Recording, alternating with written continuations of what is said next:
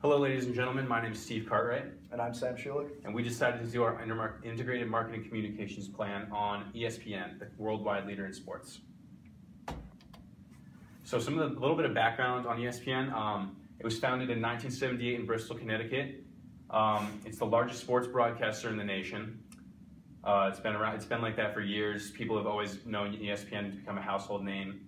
Anytime you want to find out any news about sports, you're always throwing on ESPN. It was the first full-time sports network.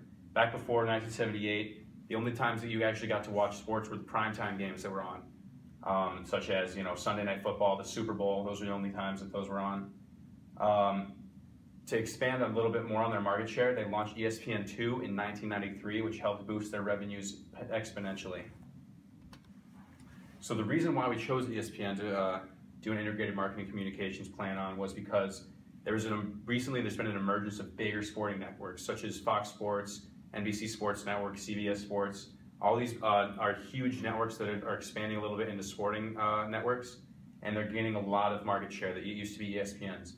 For example, in the last 2 years, ESPN has lost $3 billion of revenue, which is a huge chunk of change.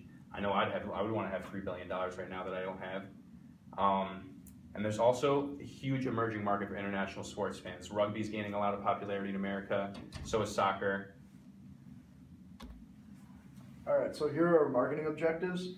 We'd like to target new customers. We really feel that there's an expanding market out there that are just international sports fans. Like Steve mentioned, rugby is growing in the nation, as is soccer. And ESPN is actually already actively growing the American brands out in other countries. Right here, this is a gentleman. He is at a NFL football game wearing a football helmet with the British flag on it. This game was actually hosted in London. This is something they've been doing for about 8 years now. And ESPN is just trying to efficiently penetrate new markets not previously explored, which are just the international sports markets in the nation. We don't really have any way of viewing that, so ESPN would be the right person to bring it to everybody. As you can see, this guy's he's wearing a Dallas Cowboys NFL jersey. While there might not be an NFL game in London every Sunday, this guy still went out and bought a jersey to show how passionate he was about this new sport that he's being exposed to. All right, so for our IMC objectives, we'd like to change the perception of consumers that ESPN only covers major sporting events in the United States. We'd like to show them that ESPN really has broadened their horizons to completely around the world. They'll show cricket, rugby, soccer, all different sports from around the world that are gaining popularity right now. And we'd really like to increase awareness of the international sporting events. So we'd use television, Watch ESPN, and the mobile application. And so for our target market, we aren't going to change much that ESPN already uses. Right now they're targeting males age 18 to 34, but we'd really like to concentrate on metropolitan areas because that's where the highest population of people, or the highest density of people are in the country. So they'll be the ones that are most exposed to this. And males age 18 to 34, they're the people that are most interested in sports right now. All right, so a little bit more on some channels that ESPN has launched in the past. ESPN launched ESPN Deportes, which is a ESPN channel that is broadcast all solely in Spanish. It's marketed towards a lot of Spanish speakers. Their biggest thing on ESPN Deportes is broadcasting Liga MX matches, which is the Mexican soccer league. A lot of times, there won't be a lot of things that the Mexican population in America is going to want to focus on, but then finally ESPN Deportes comes out and they say, hey, here, you can watch some soccer games from the league that you are from. And also, there's another channel that ESPN has recently launched called ESPN FC. It's geared towards fans of soccer, but the thing about ESPN FC is that they don't actually broadcast the games. They just analyze games and watch highlights, discuss transfers in the football or the soccer world. They discuss manager positions that are being opened up. They discuss teams that are good, teams that are bad. So here's an advertisement for ESPN FC just to reiterate that fact that they don't really broadcast games.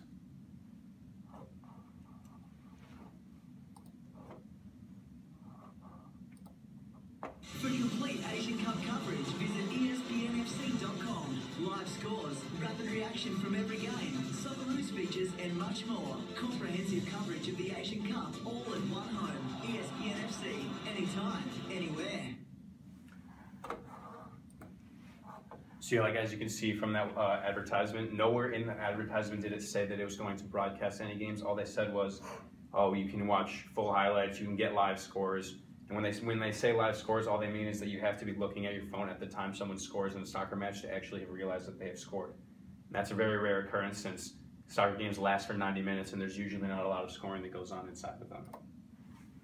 So some of the channels that we are going to channel this IMC plan through is the first one we were going to do is the internet, obviously. Internet's the biggest thing that's ever happened, especially for kids of today. Social media is a huge thing that we can use to advertise. Social media is free. Social media expands all throughout the world. Anybody in any section of any corner of the world can see anything that's on the internet. We'll also use a lot of radio ads. ESPN has their own radio station on both the FM, AM, and satellite radio channels. While FM and AM might only be available in some areas at a time, satellite radio is available everywhere all the time. This way, people all over the country, no matter where you are, will all be hearing the same advertisement, and it'll raise a lot of awareness around the United States for international sports. Another way that we were going to communicate our message would be through magazines such as Sports Illustrated, and ESPN also has their own magazine. They'd be able to market their new channel that we'd be coming out with, both in the magazine, on the radio, in the internet, and also on television through all of their ESPN channels, what we mentioned before, such as ESPNU, ESPN Deportes, ESPN2. All right, and we're proposing that ESPN launches an entirely new station called ESPNG, or ESPN Global. This is going to consist of, this will just constantly broadcast international events live around the clock. So anytime you tune into ESPNG, you'll see a live match being played of any sport. This will be very similar to ESPNU. It shows all college sporting events. And we'd like to propose that ESPN just adds us into their basic sports package that comes with normal cable. And then here's some examples of American sports that have succeeded around the globe. Baseball is a huge one in Caribbean nations, in Japan, in Mexico. It's just taken off like crazy. They have a lot of talent right now that's moving into the Major League Baseball, and they have their own major leagues around the globe, and they have a really large following. American football, like we mentioned earlier, London hosted a few games earlier this year, and Mexico City even hosted a game. And basketball is taking off like crazy in Europe. It's one of the top sports right now in Europe, and that's just gained a huge following over there.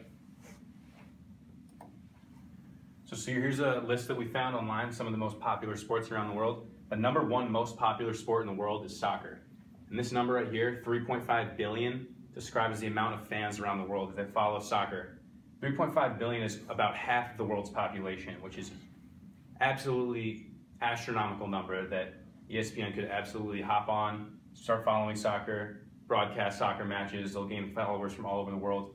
#2 sport, cricket, 2.5 billion. While it's a billion less than soccer, it's still 2.5 billion more people that ESPN can target. ESPN has never covered anything cricket-wise besides maybe some highlights from the Cricket World Cup, which happens once every 4 years. Other than that, there's field hockey, which has 2 billion people that follow it. Tennis has 1 billion. Golf has 450 million. Even the Golf Channel. The Golf Channel is owned by NBC, so ESPN doesn't get a lot of golf coverage on their channel a lot. And tennis too. Tennis is always covered on CBS, ABC, or the Tennis Channel, which is also owned by CBS. All these things are also just massive sports, all not covered by ESPN at all. To put it into a little bit more of a visual perspective, pretend that this big circle is a map of the globe. This little circle right here inside the bigger one is North America, which is the only place that ESPN actually covers its sporting events. All right. So with ESPNG, they'll cover all different regions, like this right here. Let's say this is Europe. We've got this right here. This could be South America, Africa, Asia, India, Australia. All those countries that Sam just named also, Europe's the biggest market for soccer in the entire world.